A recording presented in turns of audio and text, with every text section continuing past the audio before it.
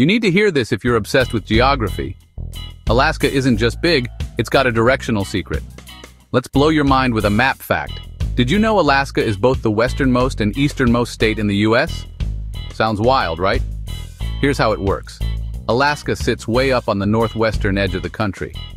But look closer. The Aleutian Islands stretch way out west. So far, they cross the 180-degree meridian. That imaginary line is where east meets west on the globe. So a chunk of Alaska actually dips into the Eastern Hemisphere. That means technically, Alaska is as far west and as far east as you can get in America. No other state pulls off that trick. Picture it. Alaska's got toes in both hemispheres. Westernmost point? Check. Easternmost point? Also check. Geography nerds rejoice. If Alaska's east-west flip just blew your mind, hit share and spread the brain tingle.